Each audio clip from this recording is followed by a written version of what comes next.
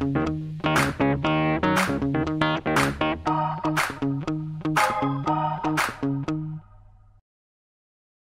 saw him earlier this year with Justice League War. Yes, that yes. was awesome, and now Thanks. you're back with this Yes, one. I am. Yes, I am. It's fun to do these DC animated films, and I try to do as many as I can every year.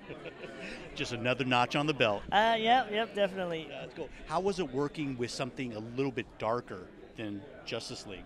It's great. I mean, because it's inherently a Batman film, it was always kind of dark, but I like the fact that we're following the villains, and to me that was very freeing, because I always have to think to myself, okay, in any situation, what would Batman do? Because he's still the hero, I gotta keep it, within character. But with these guys, anything goes. It's like, okay, what would Deadshot do to get out of this? Or what would Harley do?